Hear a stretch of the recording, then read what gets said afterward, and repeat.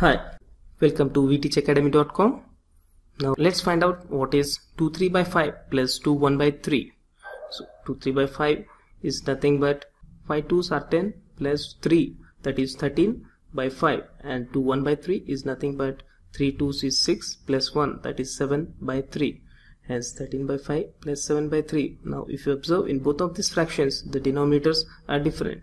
So we need to find the lowest common denominator of 5 and 3, which is 15. So for 13 by 5, in order to get the same denominator, that is 15, we need to multiply the numerator and denominator by 3.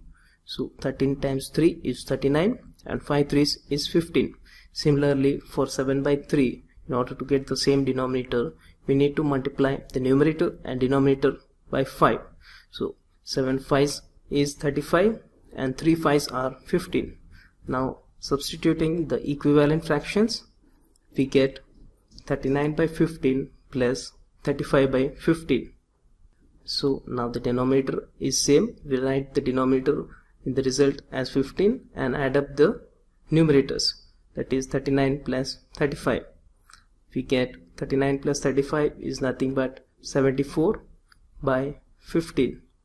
So as the question asked here is in a mixed fraction form, the result also must be in a mixed fraction. So the mixed fraction form for 74 by 15 is nothing but 74 divided by 15, that is 15 4 times is 60. 74 minus 60, we get the remainder as 14.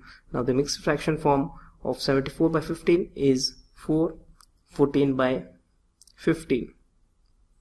Hence the result for 2 3 by 5 plus 2 1 by 3 is 4 14 by 15. So hope you understood the concept. Do like and subscribe to vteachacademy.com.